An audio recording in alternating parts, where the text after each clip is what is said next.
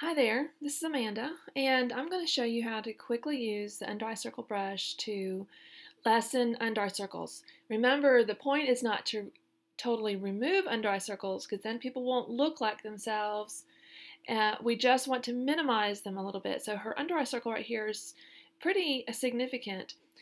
If you look at the very before picture, the straight of the camera, both under eye circles are very significant. But if you go ahead and brighten the image like it should, like it was a little dark, fix the white balance because it was a little cool, then sometimes under eye circles aren't as bad as they first seem. So do those things first, and then let's tackle the under eye circles. So I'm going to click.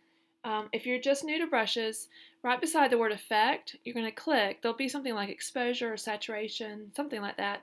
You'll click there, whatever word it is. See if it says something like that, shadows. You're going to click right there, and this is where your brushes will be when they're installed. So here's the standard ones in Lightroom, and then here's custom. And I'm going to go down to skin under eye circles. The way these were done is all the skin ones will be together. So the under eye circles go along with the skin, so that's where it got grouped, and we can see it right here. Now, the feather, you can make the feather a little bit smaller or keep it all the way. This one's really okay. I might reduce it just a little bit. And I'm going to move my flow up. Flow is how much of the effect we see each time we swipe. So here you can see it's making a good change right away, isn't it? And let's do this one right here.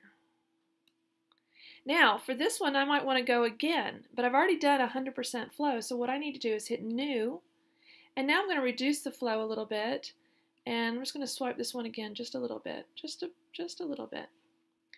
So we can see, I'll show you before and after with those two things.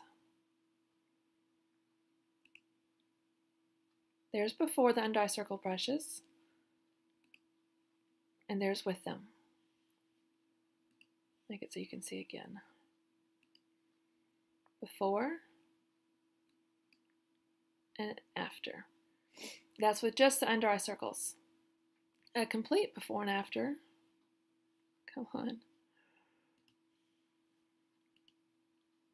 Is right there. So you can see, just brightened her up a little bit and warmed her up some, and then did a few brushes. And it's really just that simple. Enjoy.